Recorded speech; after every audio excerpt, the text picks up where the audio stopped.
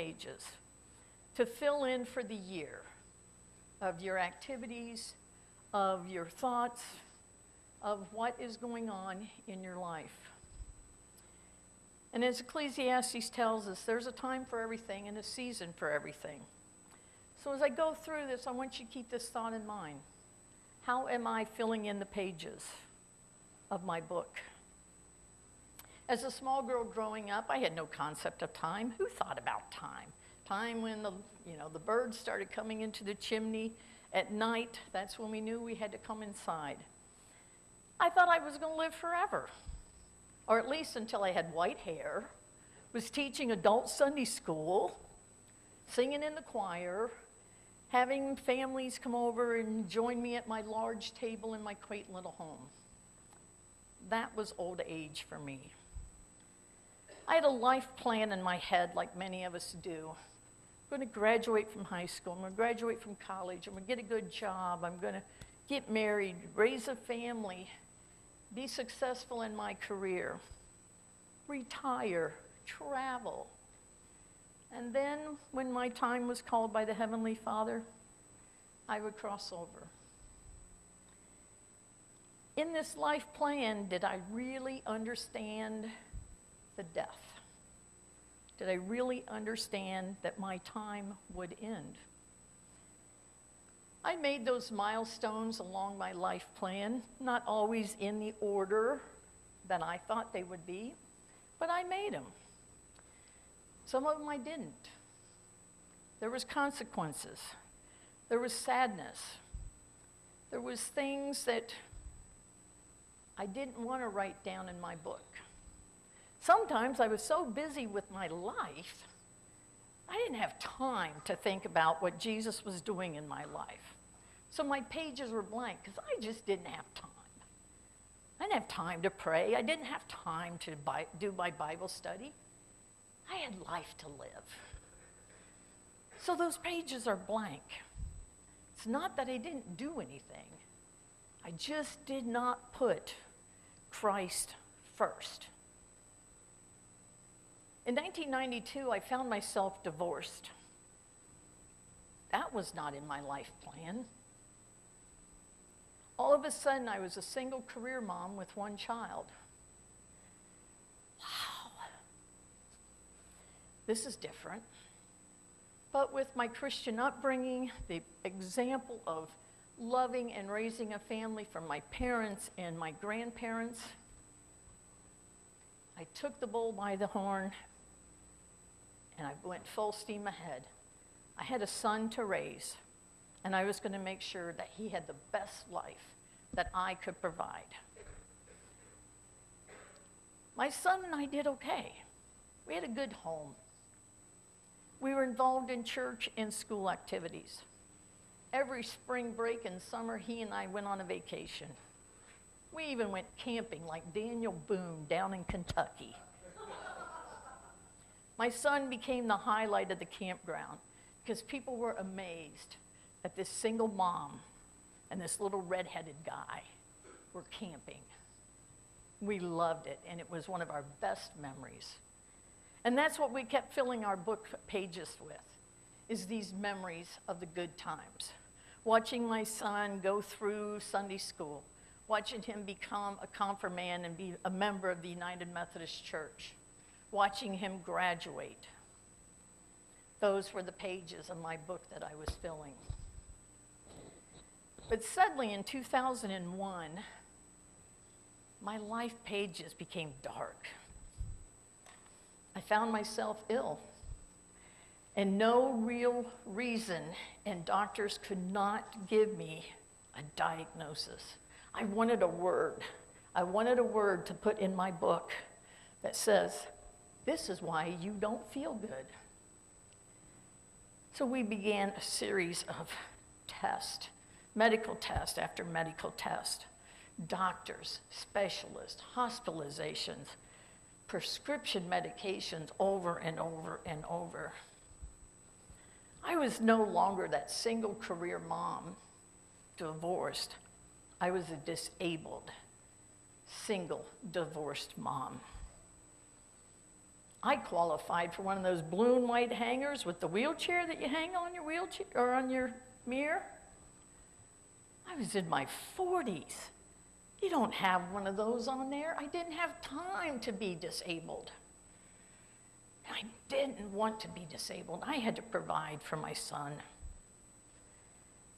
One day my pastor came to visit me at home as I was struggling with this new life. And as we were ending it in prayer, her prayer was this: "Dear Lord, enough." She was right. I had enough. I had enough of this illness. I had enough of this change that was happening in my life. It was enough. Lord, you were testing me enough to stop. Show me what I'm doing wrong and make me whole. I realize that with this disability and with the doctors, this was going to be my life. I went through and I got all those important legal documents. I had my will done. I had papers that said what was going to happen to my son for his well-being and his future. I had my power of attorney. I had my medical directives that said, do not resuscitate. When it's my time to go, let me go. I had those very difficult conversations with my loved ones, telling them, when it's my time, let me go. Time ticked on. Days became weeks, weeks became months, months became years. Lord, are you not hearing me? I'm tired of being sick. My faith was crumbling. I was not willing to accept the doctors that said, you're not going to be able to work again. I had to provide for my son. I've been known over the years to be independent. I'm the only girl. I have 3 brothers, which by far makes me the best and the most specialist. I'm a bit obstinate at times, and I'm stubborn. So I decided, if I can't work full-time in business management, which I had been doing, if I cannot do those long hours and that intense stress that came with that, there had to be something I could do. So what does every disabled, divorced, single mom do? I went back to college. I thought, I'm going to get me a degree in something that I can do part-time. It's going to be less intense. And I wanted to do something to make a difference. So I graduated from Tri-State University, now known as Trine University in Angola, Indiana, with a degree in social sciences. And I started working as a family rehabilitation person. I worked with families where Department of Children's Services, named DCS, would come in and remove children from the homes. My job was to work with these families, reconcile them if I could, so that the parents and children could live in a healthy, safe, productive home. There were also times when that was not what needed to happen. Sometimes those parental rights needed to be removed. And I then worked on helping place these children in a safe adoptive family. It was tough. It was tough. But I knew I was doing something good, and I was feeling that the Lord was finally back with me. He was guiding me through this. He was helping me work with these families. It is so difficult because they're dependent upon someone with alcohol, drugs, abuse, neglect, and so many other words that can describe what those homes were like. The one common factor in most of those homes is Jesus was missing. Working in this thing, I could not introduce them to God, but I had a chance by my example of how I was living to bring a little bit of that light into their homes. While I was working, sometimes I had really good days and I could work with no problem. It was a roller coaster for me. Other times it was so difficult for me to even get out of my bed. But I had a son who was going through school. We were going through middle school and high school and into college. I couldn't give up, even at those times I wanted to.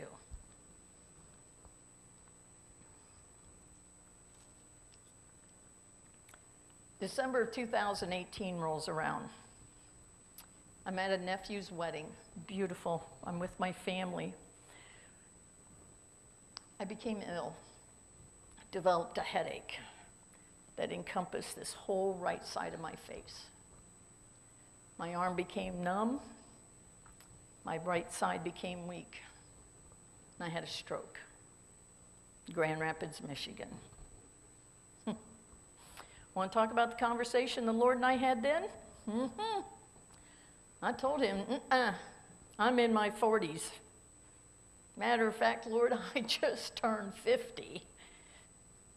You cannot be saying I had a stroke. I was at a wedding. I was rejoicing. It was my time to dance with my family. It was my time to celebrate. And you allow me to have a stroke. I went through rehabilitation. This country is so blessed, and particularly this state, with Mary Free Bed Rehabilitation in Grand Rapids, because I walked out of there. I had no residual effects, meaning I had nothing wrong, but I had a headache, a chronic migraine headache that stayed with me, decided this is a good place to live.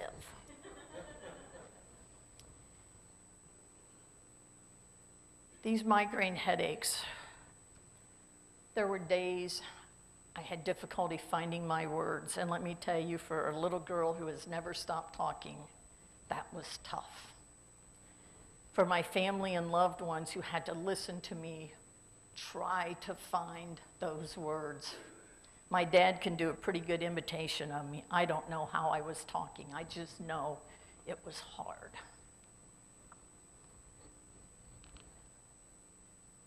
I did not know why the Lord, He gave me back everything else after the stroke.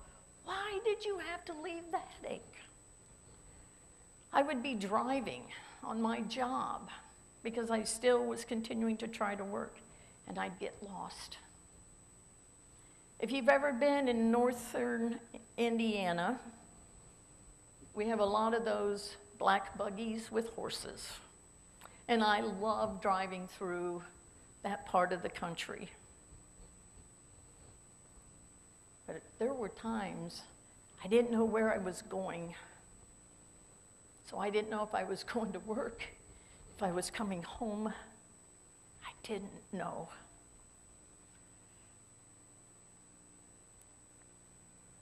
I had times when I didn't even know my loved ones, when I didn't know their voice, or I didn't even know them when I saw them.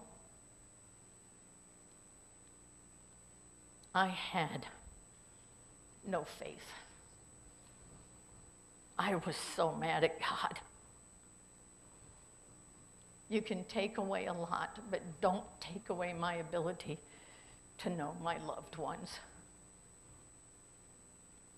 I know it says in 1 Peter 5:10, "And the God of all grace, who called you to his eternal glory in Christ, after you have suffered a little while, will restore you, make you strong, firm, and steadfast." Wow, where was that God that Peter was describing? He was not in my life. I wasn't sick a little while. I'd been sick for years. God was not with me. My dad became my Meals and Wheels.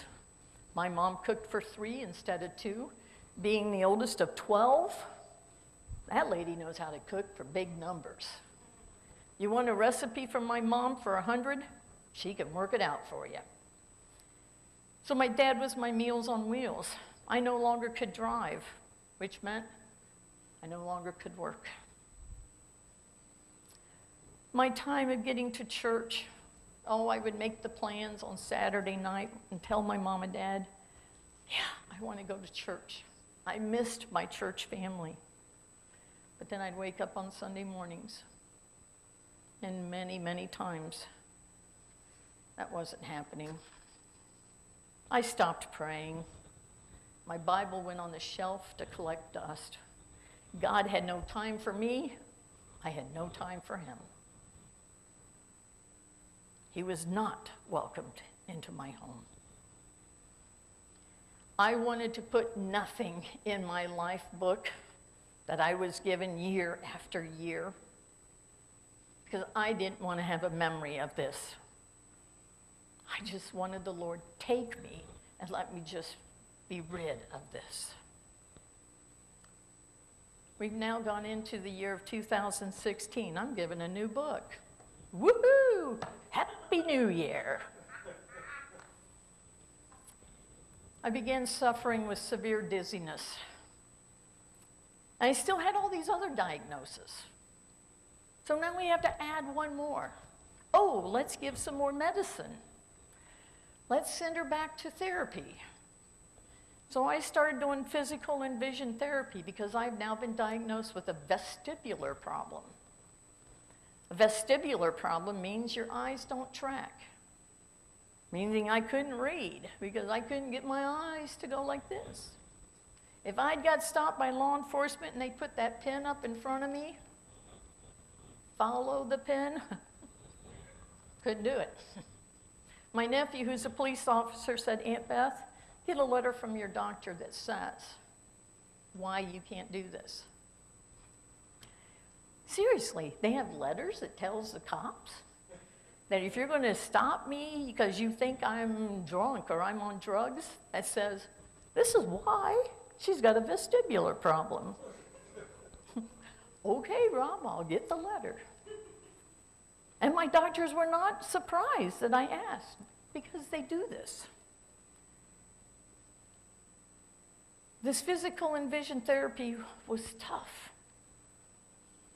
And there were one time in particular when I'm sitting on one of the therapy tables and the therapist is working with me and my dad was in there. And I just started crying. I can't do this. I can't do this. Told me to pull up my bootstraps. Nothing had beat me yet. And I wasn't going to let this one get me.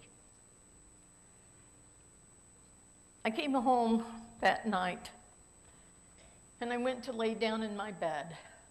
Now my bed is a very, very special bed. I know all of us love our beds. Mine is a solid maple canopy bed that I bought with my babysitting money when I was 13 years old. And I lay down in my bed and I've got my canopy over my head and the room is spinning.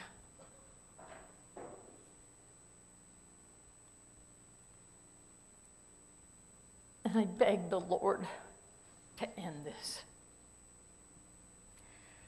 I was so tired. And I was hurting inside so bad because my family and loved ones were watching me just go down, go down. Whether you call it I had a spell, whether you would call it that, I was declining. I was tired. But I apologized to God and I said, I'm sorry I've hated you. If I say I'm sorry, will you stop this? Will you make this right again? I've been punished enough.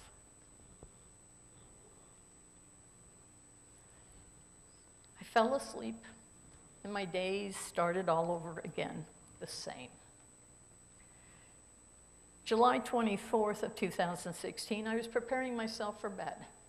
And my nighttime routine was I went over to my island in my kitchen and I took my 11 nighttime medications, one bottle after another.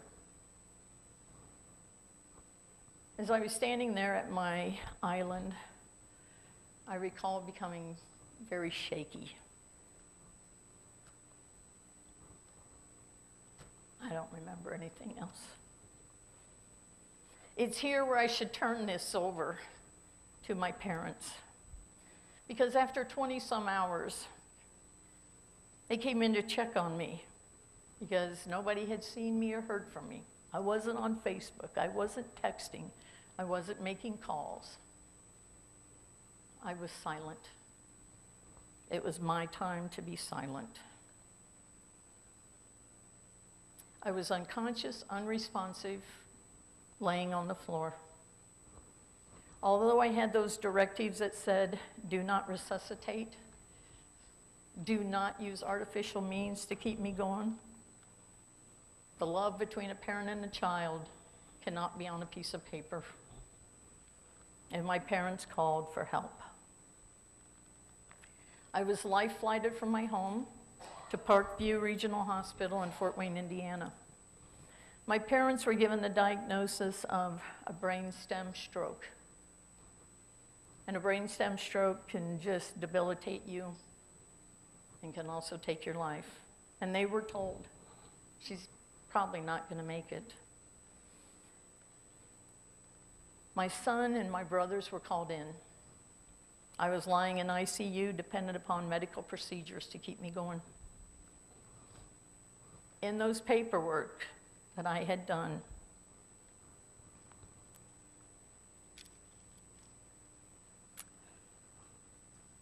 the directive that said, do not keep me going on artificial items. My son did a selfless, loving, very difficult thing. At 27 years of age, he signed the paper that says, take my mom off and move her to hospice. And I thank him, and I continually thank him for following my wishes. I was moved into hospice, and in hospice, they're there to keep you comfortable and sedated. I began my rest for my final days. I'd had my time to live, and now it was my time to die. On August 1st of 2016, my brother David, who's a United Methodist minister in Cincinnati, Ohio, posted on social media this statement. My sister Beth is dying. It's hard to say, but it is true. It's less difficult to say because I know that death is not the final word. Furthermore, Beth knows the same. At her bedside, we just prayed a bit of scripture from Romans 8:35 to 39. Can anything separate us from the love of Christ? Can trouble, suffering, hard times or hunger, nakedness or danger or death? In everything, we have won more than a victory because of Christ who loves us.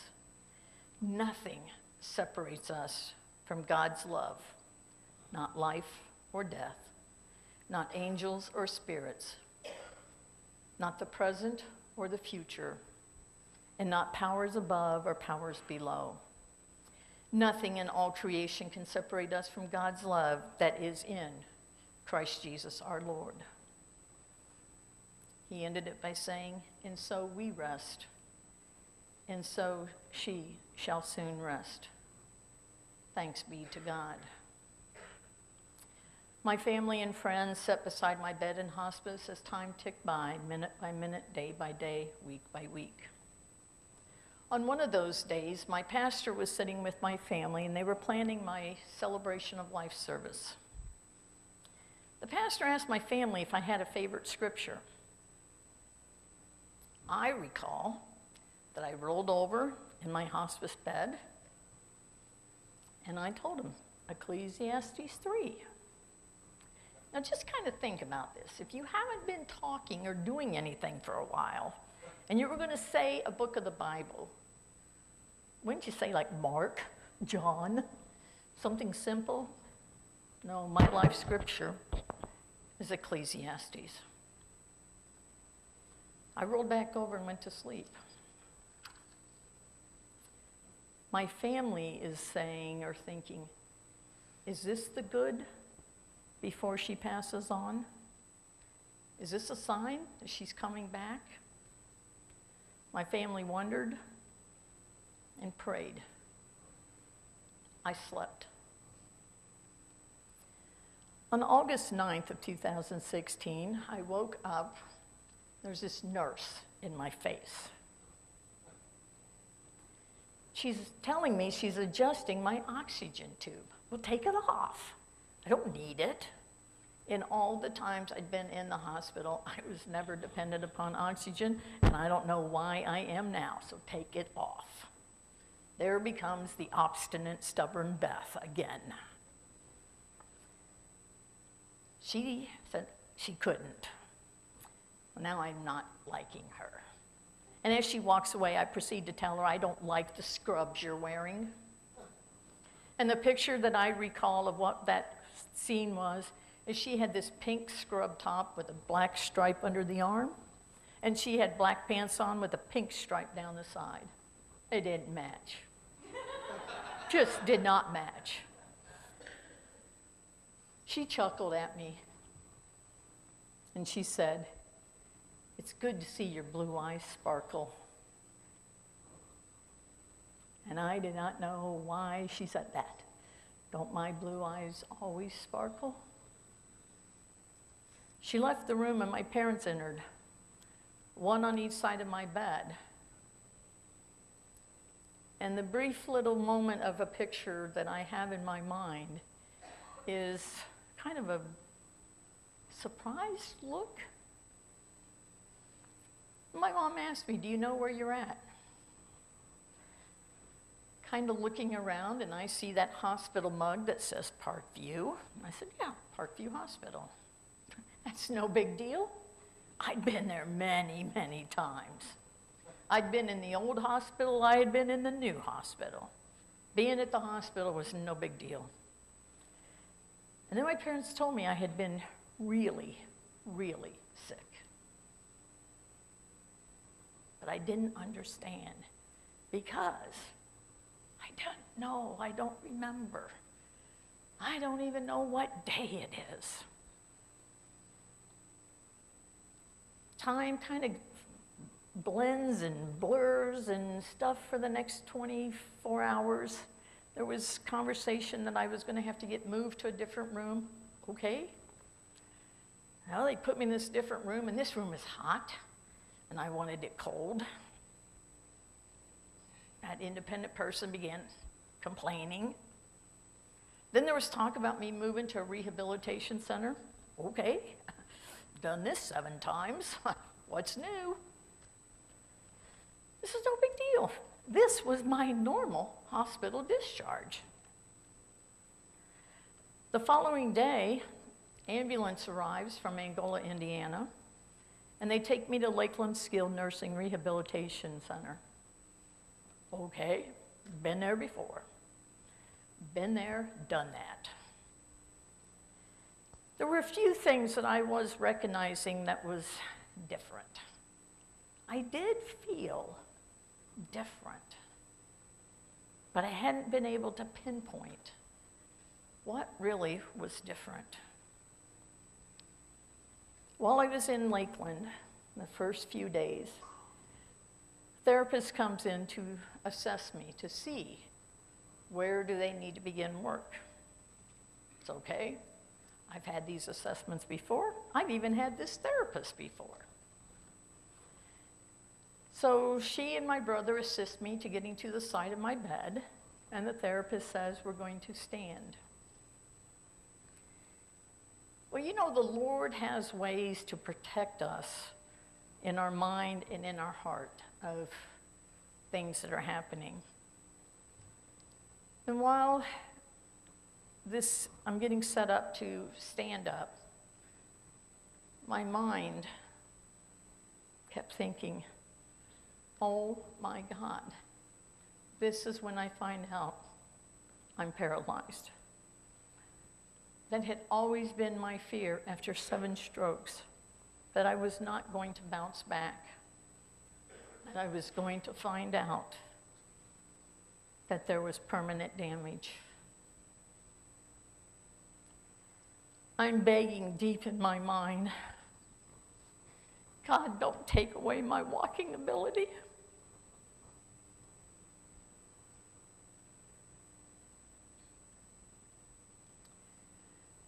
As I was in this conversation with the same Lord that I had denied and I had turned away from, and I had said, I don't need you, I needed him. And I needed him to hear what I needed. I soon felt a tap on my cheek. And it was kind of, okay. And I turned, and my therapist says, you can sit down. You've been standing for 3 minutes. I turned and looked to my brother David, who was sitting in a chair right there by where I was at. There were tears down his face. I was standing. I had laid for over 3 weeks, not moving, not eating, not talking, basically not doing much. But I was standing.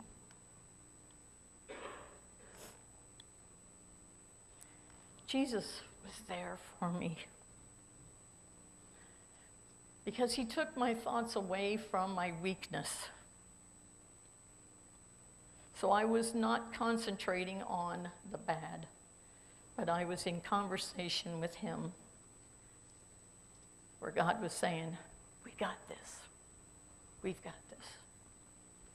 My team of therapists were physical, occupational, speech, and vision. And they began working with me to restart a new life. It was not January 1st, it was August, but I was saying, Happy New Year, happy new life. The sky was the limit, because we didn't know what I could do or what I couldn't do. I might be able to do things better than I'd done before. We did not know. In the past, when I had my strokes and I would go to rehab, we always worked with the weak side, which was always my right side. This time, we're working with my body, because I was weak from the top of my head to the bottoms of my feet. But I was determined. Oh, I was determined that I was going to be better than ever. My pages of my new life book were going to be bright and beautiful. There were no more dark pages for me. In that determination and that stubbornness that I had, I was determined I was going home to my house on the lake. And this was difficult for some of my family that were further away, and they were not seeing the day-to-day progress that my parents, when they came down, that they could see. And part of my family was saying, she needs to stay at the nursing home. Remember I said I'm the only girl with 3 brothers? When my brothers told me I couldn't do something, by golly, I gave everything I had to prove to them that they were wrong. And I became really obstinate, and I became even more determined that I was going to prove to my brothers I was going home to my house on the lake. Through this process, I was slowly beginning to understand the medical crisis that I was in. To this day, we don't know exactly what happened. We don't have that medical word. Those words that I was looking so much forward to try to find out what was wrong with me, I don't have a word to say why I'm right.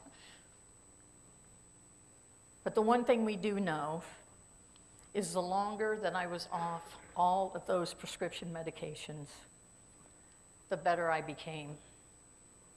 For us believers, what happened was not a medical intervention. It was a miracle. Because my God had not left me. Even though I was turning my back and I was leaving him, he never left me. Because he knew the timeline. It was in his time, not mine. And that is so difficult, even now, to remember it's his time and it's his plan. In Jeremiah 29:11, it says, "For I know the plans for you, declares the Lord, plans to prosper you and not to harm you, plans to give you hope and a future." That, my folks, has become a very, very important scripture for me.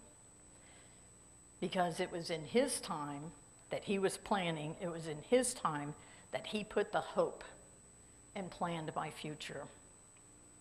I did move back to my home on the lake. I got there in time that I could still mow. I was there for the fall and dealt with the leaves. I was there in the winter, and I proudly shoveled my back deck in my driveway because I now have a car and I'm driving again. The Lord had brought me home to my physical home because he said, I'm not ready for you in your earthly home. Although there were so many times that I was begging him, I even threw in the lines, but Grandma and Grandpa need me. I need to be with my grandparents. That didn't work because God knew when that was going to happen. In the spring of 2017, I'm in my house, and one of the things that had transformed in my life besides my faith was I no longer had my migraine headaches. That day in rehab, when my mom just said, "How's the headache?" Wow. I had no headache. I didn't have the buzzing in my ears. And my son will tell you, I used to have the volume on my TV really loud because I had to overcome this buzzing in my ears. And now he comes to my house and he's going, "Mom, can you turn that up a little bit?" Yes, Jesus, I sure will turn that up. Because I know I'm turning it up because the Lord took away that excess noise. But as I was looking at my house, and it had been a brand new house at one point, 15 years later of neglect because taking care of my home was not a priority. It wasn't on my radar of to-do. My radar was survival, suffering, a lot of feeling sorry for myself. So now I'm looking with a clear mind and clear eyes. Wow, there's a lot that's got to be done here. Now, it also helped a little bit that when I was in hospice, my family was preparing my house to sell. So they had removed a lot of things in my house through a sale, which opened up my walls, opened up my floor, and I was beginning to see things needed to improve. And I said, I don't want to do it. I don't want to try to find the money for this because I am still on Social Security disability and I am not working to have a second income. So I put my little house on the lake for sale. Put it on sale in April, and July, the middle of July, I moved. And I moved into an apartment complex for 55 and better. It hit me really well because I was 55 and better. That first year after my collapse, my health status, according to the medical professionals, was fragile. Because we did not know what was going to be my new normal. We did not know what my baseline was. I am happy to announce 3 years later, I'm good.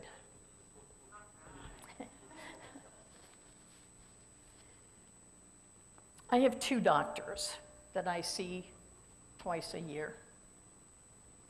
I was doing 13 doctors before. My address book in my phone opened up when I started going through and deleting all of those specialists that I no longer needed to see. I'm not supporting the pharmaceutical companies like I was. I was one of their favorites. I go in once a month and I get my 2 small medications. Because even with everything that I've gone through, the Lord decided, Beth, I've got to keep you humble. I can't take away all of your ailments. I've got to keep you to where you recognize, yeah, I'm okay, but I still need the Lord to help me. So I have what they call fibromyalgia. That's the term gets thrown out, but I have a body ache. That's all right. When I get the smallest little headache, I start to panic. Oh, Lord, do not bring these migraines back. And all it takes is one phone call to my dad and saying, I got a headache. And he goes, okay, how's the rest of you? Well, I'm okay. All right, fine, let it go. So simple. But it took my mind off of thinking about my headache.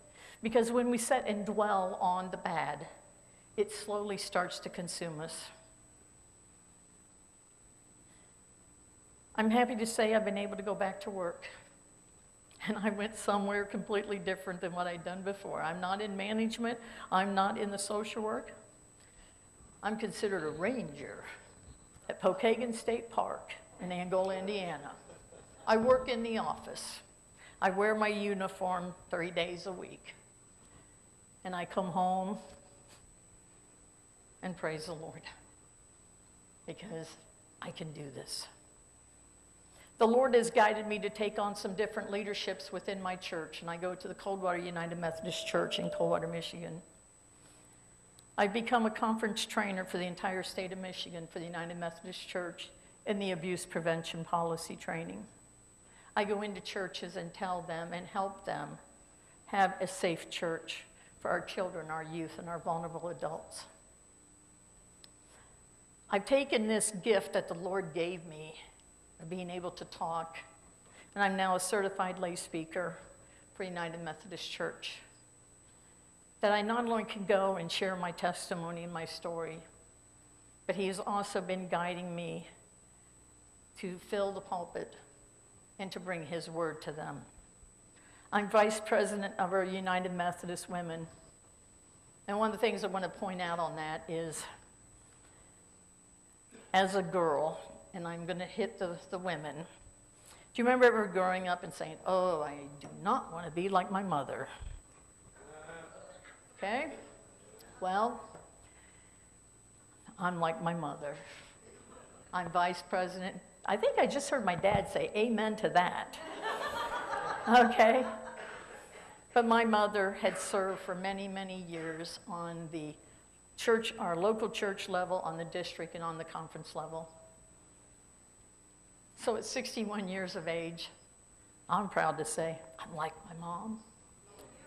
Okay? I may not be able to do pies as good as her, but that's okay. My Bible is no longer covered with dust. You oftentimes will find my Bible covered with paper and pencil as I am studying the Word and I'm making my notes. I have a new saying that I live by: do good, love God, and do no harm. And that is what I try to show my life goal as being, and that's what I try to show to the people who I have connected through the various things I do. The butterfly has become my symbol of life. Just when the caterpillar thought she was dying in her cocoon, she emerged a beautiful butterfly. I was in a cocoon of illness and darkness. And today I stand before you, and I raise my wings, and I celebrate to the Lord who gave me back life. I don't know what my future plans are with the God, but as Jeremiah tells me, He's got it. So it's with my faith, it is with my Bible study, it is with my prayer, it is with my belief that I know that the Lord is walking with me on every step I take. So now when I go and I pick up my book for the year 2020, in those 365 blank pages, today I write this: thank you, Lord, for this day. Thank you, Lord, for this opportunity to worship with Christian sisters and brothers. And may every time a butterfly crosses our path, that we be remembered and reminded that there is a time for everything. And the Lord has us in His hands. He knows our plan for us. He gives us hope. And He gives us the future. Amen. Thank you.